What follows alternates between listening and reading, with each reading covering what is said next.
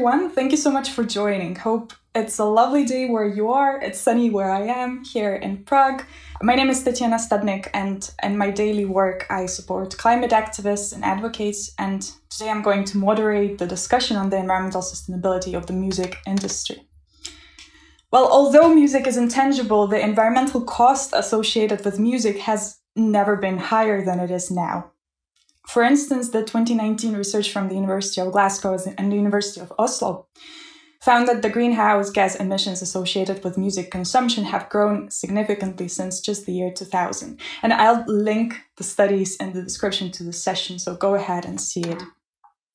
Now, this particular study that I mentioned focused in particular on the effects of music streaming. And we know there are other sources of the industry's carbon footprint that are also the sources of the income for which the majority of artists rely upon, such as merchandise and the live shows, well, at least before COVID-19. And we know the impact of these things, especially the live shows, for instance, from the ecological footprint and carbon audit of Radiohead US tours. Again, we'll link to the description of the session. Although we're still in the middle of the COVID crisis, we are here today to discuss the other ongoing crisis we should not forget about and to find out how we can play our part in reducing the environmental impact of the industry. Together with Feimatta, Conteh, Otabek, Suleimanov, Vlad, Yaremchuk, and Clementine, Bunel, who are here as guests today. I would like to invite the guests to introduce themselves and what they do in just one sentence for now, starting with Feimatta. Hi, I'm Feimatta Conteh. I'm the Environmental Sustainability Manager for the Manchester International Festival, which is a biannual festival of multi-art forms that takes place in Manchester every 2 years. Hi guys, my name is Otabek Suleimanov. I'm from Tashkent, Uzbekistan, and I am producer of Stihia Electronic Music, Arts and Science Festival, which is held annually in a very distant place of our country, and possibly one of the most distant places in the world, called Muynak. That's where the Arali Sea used to be. The festival's mission is to raise the awareness about the environmental issues. Vlad Yaremchuk here from Atlas Weekend Festival, Ukraine. I'm the booking manager of the festival. It takes place annually here in Kiev, Ukraine. Hello, I'm Clementine Bunel. I work at Paradigm Agency. Myself and my fellow agents are making sure the touring we produce is sustainable. And I'm also the chair of the Green Team at Paradigm London. Thank you so much for your brief introductions. To open the discussion, we have asked the speakers a few questions in advance. Among these questions, there are: have you noticed any shifts towards environmental sustainability in your countries? Are the questions of environmental sustainability on the agenda in your career or in the projects that you do? What brought you to it? If yes, how can we play a part in reducing the environmental impact of the music industry? And what solutions do you see for your projects, your organization, or your company? So I would like to ask Feimatta to go ahead and answer these questions in up to 5 minutes. Sure. So I might not answer them in the order that you've asked them, Tetiana, but they've been giving me some interesting things to think about. So I've worked in sustainability for over 10 years, starting with community engagement and then working in technology development, in academia and across the arts. What I'm really passionate about, and I was thinking about this, like, why do I enjoy the things that I do, is like, I'm really excited about the ideas that can emerge when you bring people together. And I think that happens a lot in the music industry. I've been thinking a lot about festivals and the spaces that they create where people encounter new ideas and new ways of thinking, and then how people can bring that into their everyday lives. So Manchester International Festival, it's a festival of all new commissions working with different artists every year across a range of art forms. And I think that gives a really great opportunity for artists to encounter things that they might not have considered before. And I think that's often a really good place to open up conversations about sustainability, because when you enter into a festival site, so whether that's a greenfield music festival or an arts festival in a city, you're open to new ideas. So I think that's often a space you can have conversations with people about how you can change the world in different ways. So I have noticed shifts around environmental sustainability in the arts in the UK. I think over the last sort of 5 to 10 years, it's become a much more prominent conversation. And I think one of the very visible ways it's come across in the music industry and in music festivals is around discussions around waste. I think there's been a big conversation particularly around plastic waste. So I know a lot of festivals in the UK, for example, have banned the use of single-use plastic bottles, so Glastonbury and big kind of festivals like that, because it's something that's very visible that the audience kind of support. I think there's a report that's come out in the UK, which I'll share the link with you to go through this, which is about the environmental impact of music festivals. And in that, it was saying 83% of festival goers expect the festivals that they attend to be doing something about their environment. So there's this kind of really nice coming together with the expectations of the audience and also kind of the desire of people within the industry. So there's reducing waste, which then can, I think, lead to having conversations around ideas around circular economy. So maybe not just the waste of like things that you're buying to consume in the festival, but actually what are we making everything out of in the festival? How are we approaching those things? So one of the things that we're looking at for the Manchester International Festival is thinking about that, like what are the materials that we're using to build our festival, our sets and our stages out of, and what are we doing with them after the festival? We just feel like it's no longer good enough to just say, well, we're just going to throw all of that away. Because I remember this from a talk somebody gave a long time ago that I went to, is like, there is no away.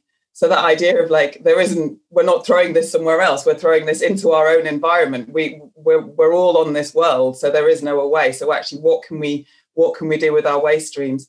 Something that I'm interested to explore more, and in terms of building connections around waste, is looking at composting.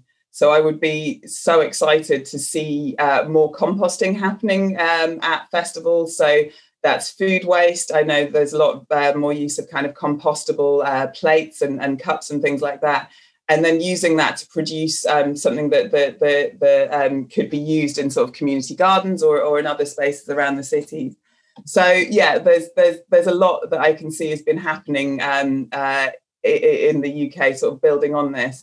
And then something else that I just wanted to mention, just to see if people were aware of it, is work that Massive Attack have been doing with the Tyndall Centre for Climate Research, which is actually based in Manchester. So really looking into the environmental impacts of touring and what can be done around that. So I think it's a lot of conversations are opening up, and I think there's some actions that are being taken. But as with all of this, there needs to be more, and it needs to be faster. And hopefully, by sharing knowledge and information from different places around the world and hearing what people are doing, then that can support us to take greater action. I don't know if I've hit 5 minutes yet, but Thank you, Feimatta. Indeed, there's no way, and I'm happy that there's this narrative going ahead, and also how powerful music is in the end of the day. We have the feeling, we have been feeling the collective action. We have been feeling like we're not alone for decades, for centuries. When you're at the music concert, when you're in the festival, you have this feeling, and then when you come together, just you have the idea that you need to do something for the environment, and you come together with all of these same people that you have been coming together for decades already, and you do something as a collective. That is indeed powerful. Thank you so much, Feimatta. Otabek, I would like to move the discussion to you. Yes, thank you, Tetiana. Well, I come from a place where we have probably witnessed one of the worst environmental disasters on Eurasian continent. That's where the Aral Sea, one of the fourth lakes, the Saline Lakes, used to be the fourth in the world, is the size of Georgia or Switzerland or Estonia, has disappeared during the last 30 years. And that has led to the one of the most acute crises in Central Asia, not only in Uzbekistan, but also in neighboring Kazakhstan, Kyrgyzstan, Tajikistan, Turkmenistan, the sandstorms, the salt storms, the horrible decrease of health conditions of living people there. I don't know, in other countries, probably that part would be declared as an emergency zone with a total evacuation of people, but it hasn't been done yet. So this is a very acute environmental problem in our country that creates a lot of social, economic, health, even political tensions. And for all these decades, that problem has never emerged. And until recently, maybe 5 years ago, 4 years ago, when our government has changed, we have new president now who is more liberal. He's very open-minded. And that was the time when, coincidentally, I was at Moynak. That is what used to be port town. And I traveled there on my other business. And while standing there at the shores, what used to be the shores, and now it's a complete desert, and you have a mixed emotion of seeing this is incredible, almost impossible to believe that the humans can actually do to the environment. You see almost 30 or 40 meters of a shore, of a cliff, and you understand that this whole place was once filled with water, with a fish, with its own flora and fauna. Now it's gone. Now we have 4 million hectares of desert, and we don't know what to do with that. Okay. Of course, there's no point of trying to deliver the water back. You will need to go back by a time machine to the 40s or 50s probably and change the entire Soviet cotton campaign that has resulted in this. But the problem with the environmental change, and we've been telling this all the time on the festival, but in all the other places where we can, is that it is happening, but the problem is that it is happening very slowly. It's not a volcano. It's not an earthquake. It's not something that you can see with your eyes just developing, immediately. Environmental change and impact happens so slowly that you have to be very cautious and you have to be very accountable in order to pay attention to that. Okay? And that is why what you're doing, guys, is incredible. And all these initiatives, all these activists, enthusiasts, I think these are the heroes of the present time. The heroes, the real heroes, because they do that with their enthusiasm, altruism, I don't know what to call it. And I think our team from Stihia Festival is also part of that team. It's a non-profit festival. We don't sell tickets. It's an open space. It's located in one of the most distant places in the world. It's really difficult to get there. The DJs, the ravers who travel there, it's one of their lifetime achievements, to be honest. Someone I think it was from Lonely Planet, they called the Stihia as an Everest, one of the Everests for DJs and ravers. Really difficult to get there. But the reason why we do that is to speak out about this problem of RLC loudly in a figurative and a literal way. We put one of the most powerful sound systems there, and we bring techno, electro, and acid music just to make it very, very novel, very beautiful event that will bring more attention. And by bringing more attention to that place of the world, we of course say that, well, we do that because we want humans to know that this is happening. We're right there standing at the shores, what used to be the sea. We're filming that. People come there. You would be amazed that people, even from Uzbekistan, have never been there before the festival started to occur in 2017.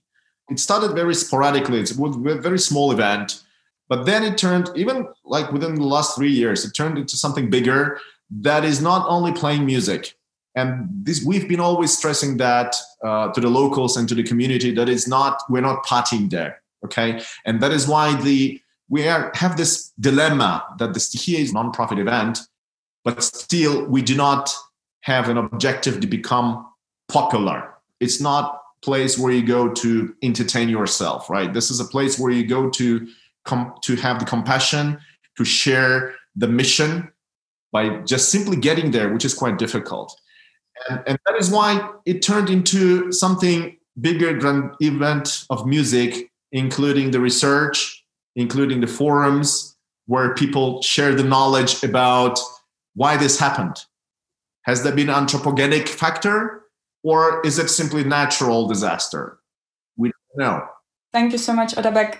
The example that you have put forward is one of those disasters that I guess humanity will be regretting for centuries ongoing. Thank you so much for that. Thank you for inviting us into your festival. I had the feeling like I'm present there with your description and you painted the picture for me. Thank you so much for that. Yes. We'll go ahead with Vlad. So let's start from what I think about what is happening in our country currently in terms of eco-sustainability and everything. I can say that things are definitely getting better because obviously as a country we are not as developed as most of the European countries, so there is always a lot of catching up that we have to do. But it's definitely been getting on people's agendas recently, and the artists are getting involved more than ever. We have videos, we have songs written about this crisis, we have a lot of grants that are being given out, so everyone starts to speak about it, and people who are more progressive are definitely getting to sort their waste, do everything.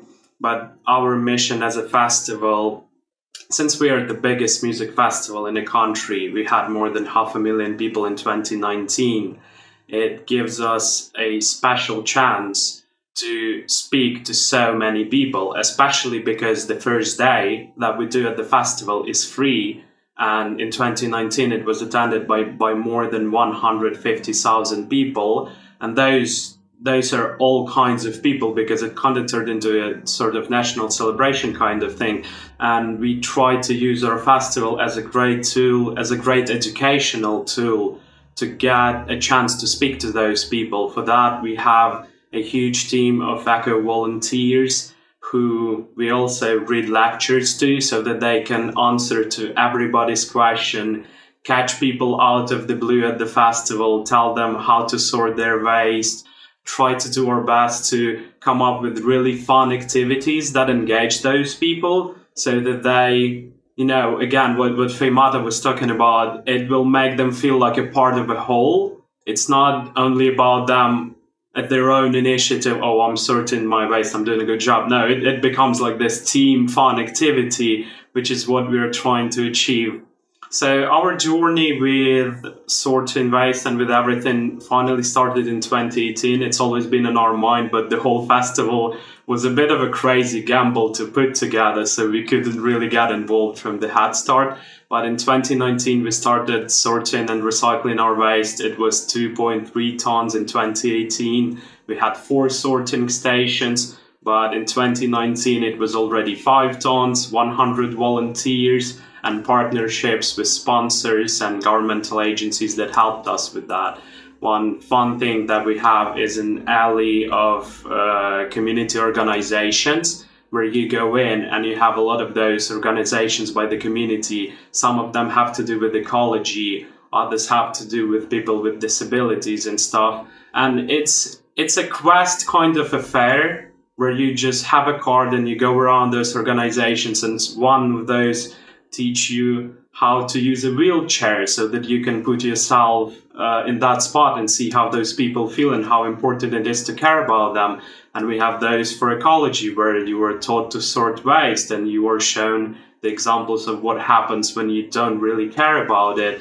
So we just use everything at our disposal, especially like getting to work with the artists and with the sponsors to push the agenda of eco-sustainability. We ourselves try to do a lot, and we hopefully going to be trying new generators and trying to move away from diesel, which has been a successful affair in Europe from what I know, with the programs like Everywhere where they have the new hydrogen fuel cells. We really hope we'll get a chance to try those out, at least step by step.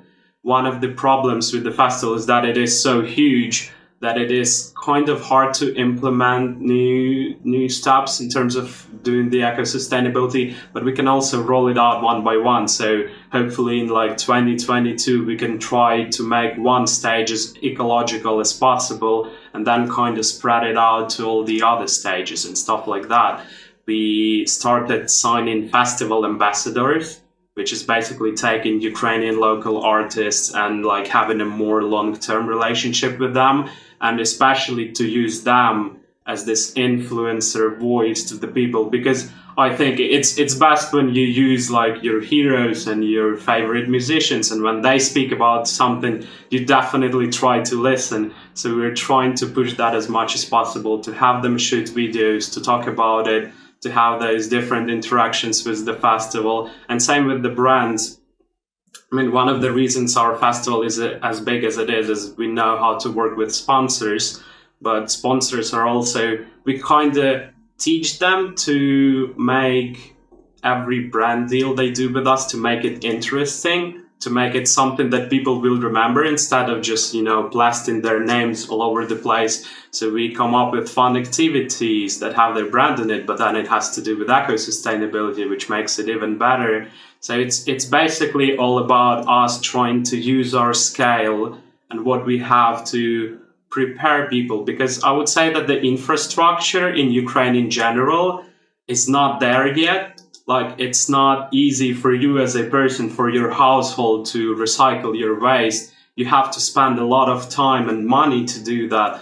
The government doesn't give you enough tools to make it easy for you, but it's slowly getting better. We have a contractor who takes our waste and sorts it out even further. So it all comes together. But we want to prepare people for that gradual change, because I feel like at least in 5 years' time, it will be a much bigger deal here and everyone will be starting to take part in it. But by that time, we want to make sure everyone understands why and how it's done. And basically, our festival and its scale is our chance to speak to as many people as possible.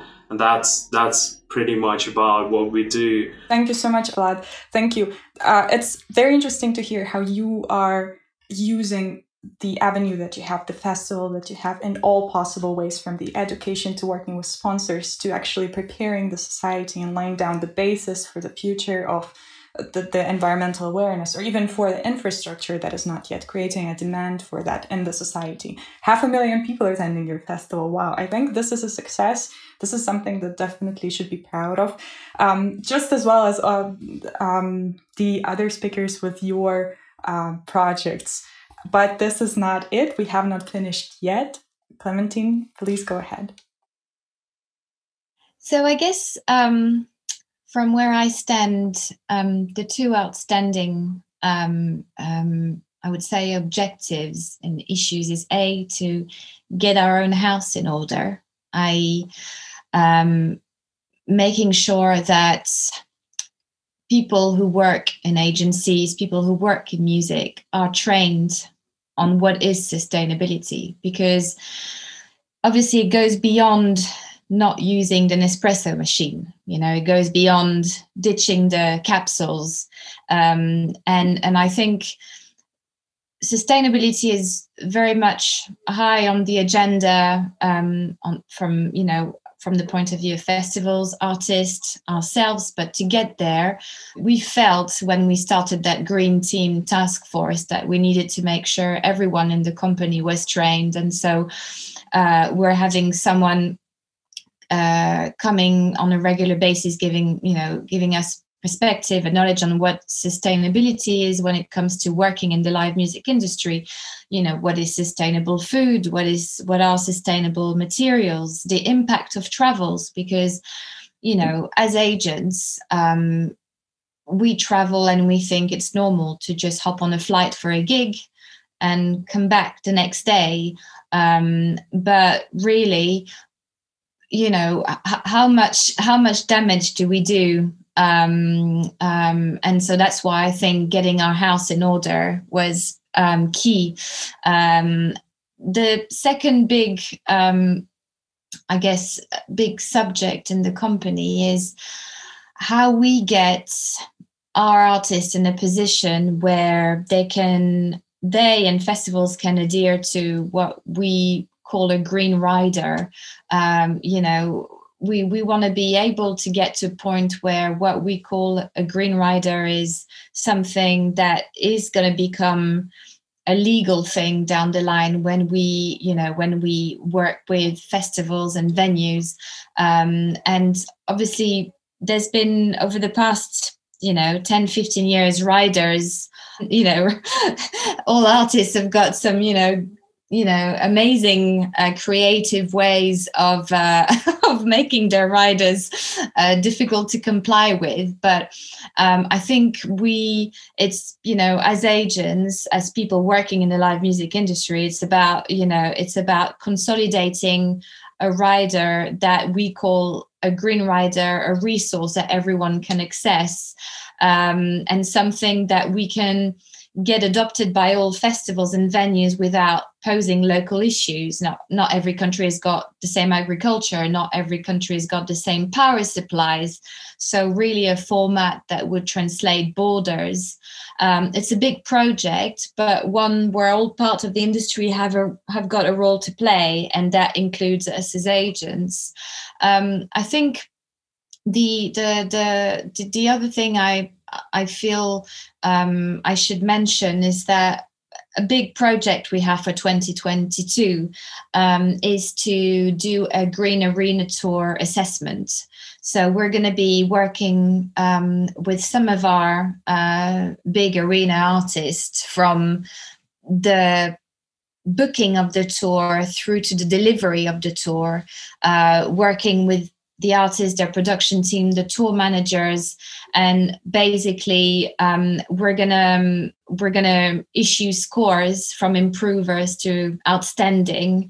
It will involve working with them from the design phase of the tour when it begins its production to the choice of the venues, communications with the audience, CO2 analysis, through to the delivery of the tour. Obviously, there's a lot of shifting due to COVID, and a lot of tours that are being, moved to 2022. But that's that's going to be a big focus to us. And, despite, I would say that despite the feeling that maybe the environment got a break from us humans during that COVID time, essentially it hasn't really. We've been littering the world with PPE and masks, and our oceans are filling with single-use masks, and I think we have to bear in mind that moving forward, it's going to go beyond, and maybe environment is going to be even more important because the world paused for that year. Because as it doesn't go away, and so I think what happens if we have to live with restrictions. When festival goers go with their masks, I think there's going to be a whole lot of educating to be done. So yeah, sorry if I've overrun. Thank you so much. When I was preparing to this meeting, I was wondering about the writers a lot. This was one of my biggest questions. How would you as an agent deal with the musician, with an artist, with a band that just write a whole ton of things, but the one that are completely unsustainable in their writers? How to deal with it? And I'm happy to hear that you are acting as the person who is directing, or as a community of agents are directing their artists. And also I'm happy to hear that there's the green rider thing that you were thinking to implement on the policy level, so it would be legal for a wider community. Thank you so much, everyone, for this intro. And I would like to go ahead and jump straight to the Q&A. And my first question, I believe, would be directed mostly to Vlad, Feimatta, and Otabek, since they are directly engaged with the festivals. So most of you have mentioned, you definitely have mentioned that there is this green trend on making festivals more sustainable, banning single-use plastic. Some festivals, I know they have been banning meat and fish. It cannot be sold anywhere around the festival. But my question would be around the following. These initiatives, they're tackling the most visible issues. this can be essentially good marketing aimed at young people who are worried about the climate crisis and they don't want to feel like going to the festival and having fun, essentially goes against their core values. So in my opinion, there is this danger. So when the young people, or in general, the attendees of the festival, when they see all the branding around the festival going green, reducing waste, it might make them feel that, okay, this has been tackled, so I can relax. We are good. We're getting there. We're getting better. But when it comes to the real decrease and the carbon emissions and thinking about how we travel to the festivals, how the fans travel to the festivals, and so on, these sides of the environmental footprint might not be tackled. And there have been also evidence that some festivals, for instance, they sell themselves as sustainable, but they offer the visitors a chance to win a new petrol car, or they're booking an artist that are flying to the festival in a private jet, which is essentially greenwashing. So have you yourself witnessed the examples of the greenwashing, or have your projects been accused of greenwashing? It's before I started at MIF. I have been unmuted, but I know that in the last festival, so that would have been in 2019, there was some small Twitter storm or something that happened, basically, which seems like a very small example, around the plastic cups that were being used in the festival site. So there's an area we have which is called Festival Square, which is public access. It's open all day. It's there for everybody. And we'd made a decision to use cups which were made from bioplastic, which I think is something that people are starting to use more. So these are cups which are compostable, but actually there are very few places within the UK where you can compost them. But the festival had worked out how to do that. But to the audience, they just look like standard plastic cups. So it's just like, well, why are you using? So it feels like sometimes audiences can focus on something that seems quite small, has a very small footprint in it, but it has a very big visibility. So it's about that balancing what's very visible to the audience and actually what has the biggest impact, and finding ways of telling those stories. So I think it is very interesting thinking about where people might be accused of greenwashing and where people might be accused of kind of just paying sustainability like a lip service, like a face value thing. And I think it's important for us as people working in the arts, people working in festivals, to kind of use that as a start of a conversation with people and not be afraid of kind of where people might be critical about some decisions that you have made, because actually, like as Vlad is talking and things like that, so we're not able to tackle everything all at once. But if you can say to people, okay, well, we've done that this year, this is what we're planning to do next year, and this is where we're heading towards. I think that can be quite powerful, and also to acknowledge that you're not going to get everything right first time. That's how we learn, isn't it? You try something, it works, or it doesn't work, and then you try again. Vlad, I was interested in what you were saying about powering stages and things. It's like you're not going to be able to do that across your whole festival all at once, but you try it with one stage in the first year, you see what works, and you take the learnings from that. I've just been responsible for writing a new environmental policy for Manchester International Festival. And what I did in that is I looked at what values we say we have as an organisation, and then I mapped what that means for us in terms of sustainability. And one of the sentences that I put in there is like, for us, sustainability is a journey. It's not just this is what we're doing. We're working towards something, and we invite everybody to travel with us. And the idea that I had in that is like, when you set out on a journey and you're not entirely sure where you're going, you're walking towards a point on a horizon, but you haven't got your map yet. And also sometimes when you're on a journey, you stumble, every step doesn't always land perfectly, but you don't just kind of sit down and go, well, that was it, I didn't manage it. You kind of pick yourself up and go, well, okay, I wasn't going the right direction then. Let me now try and go in the right direction. And maybe Otabek, when we're going on all of these journeys, we'll make our way to where the Aral Sea used to be. And what I really liked about what you were saying there, it feels to me that festival is about bearing witness. It's about people being able to see for themselves, this is where we can get to as humanity, but also there's the hope of what we can do as humanity. We're not just destructive people. There's also creativity there. That is why, Feimatta, we're not answering to Tetiana's question. We're not greenwashed, claimed of greenwashing, because, well, the mere fact that you're getting there, it's a big deal. And of course, we try to do, the waste management. We try to gather all garbage to put in one place. That's all by the standards. But what we've been trying to plan this year is that, interestingly, there is one special tree. It's a small tree that grows only in that part of the world. It's usually eaten by camels. And that's one of the few plants that can actually grow in the desert in that part of the world.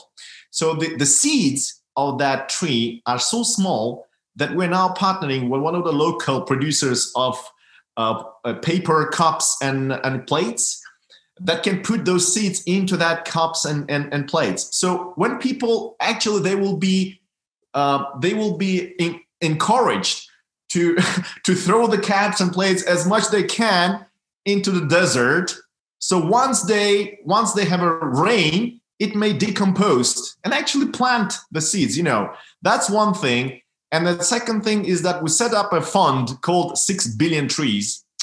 And because we counted, you need 6 billion trees to cover entire 4 million hectare desert that is now in the place of RLC.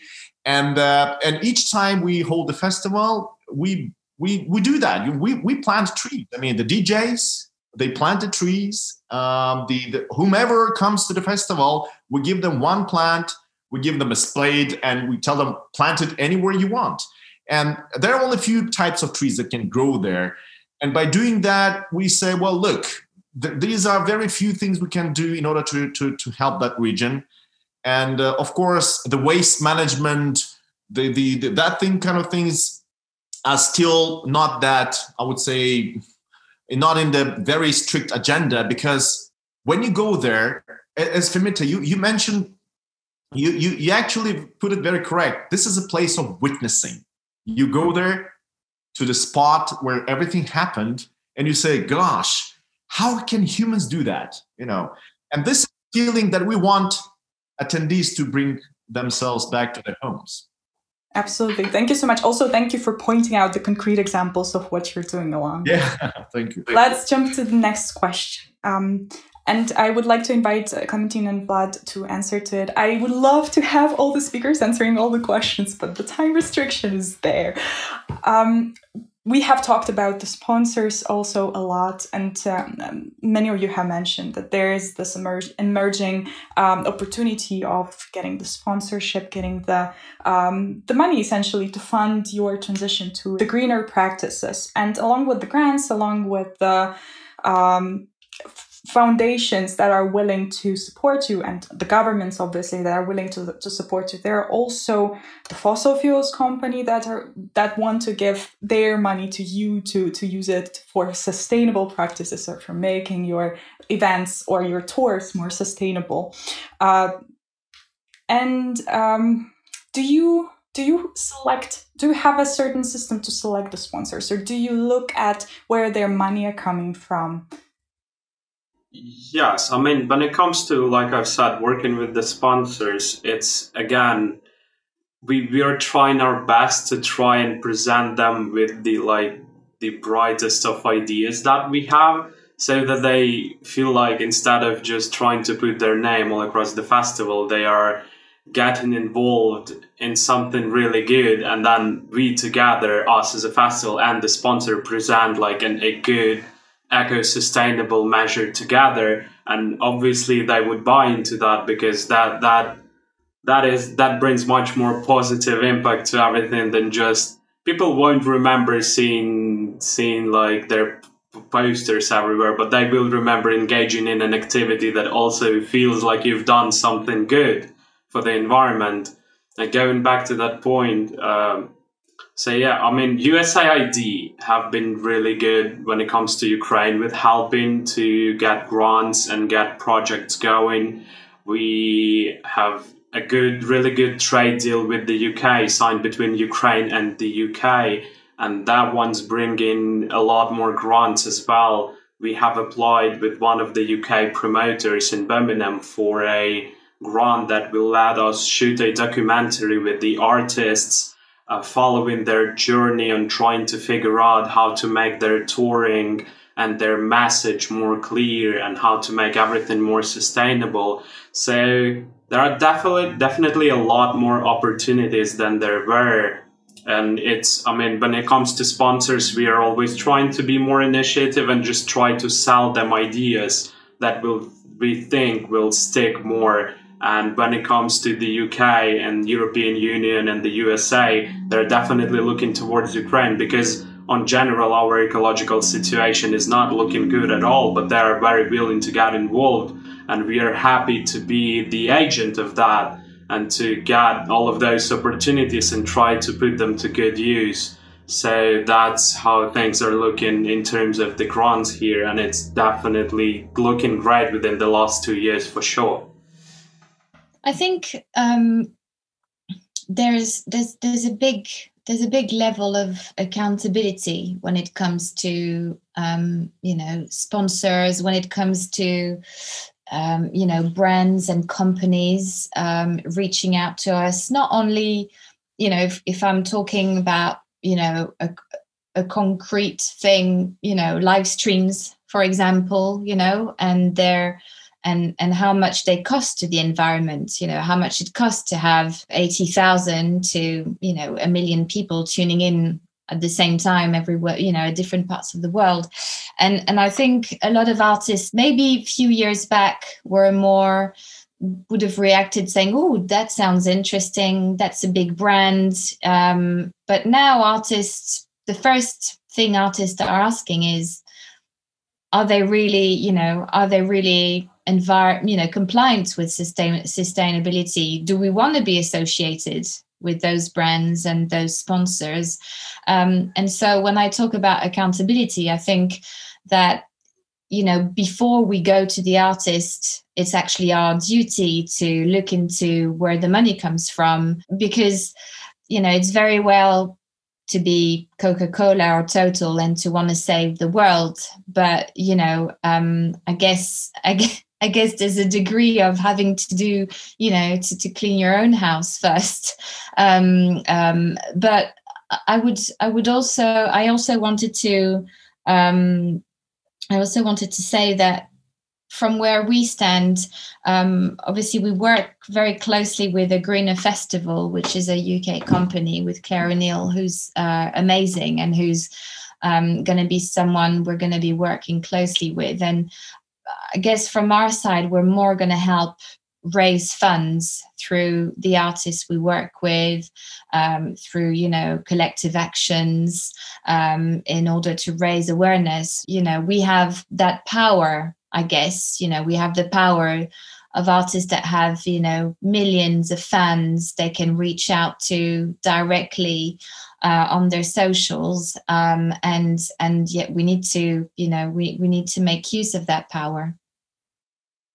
Absolutely. And my last question is very much a follow-up to what, Clem, you have just mentioned, that the artists, indeed, they do have a lot of power. There is a strong following. So my question is the following. There's unfortunately just as much that we can do on an individual level or as a society as a whole to decrease the total environmental footprint. And this is unfortunately not enough in the light of the fact that just 100 companies, most of them in the fossil fuel industry, they are responsible for over 2/3 of worldwide carbon emissions. According to the Climate Accountability Institute, I'll leave the link in the description to the session. And even if we turn the whole music industry completely green, there is just as much we can do, as long as these companies proceed in their activity and the governments keep supporting them and keep subsidizing them with the faulty policies. So my question is essentially to everyone, but let's see, artists, since they have such a strong following, how can they be used? How can this following be used to talk about this overpowering side of the environmental crisis?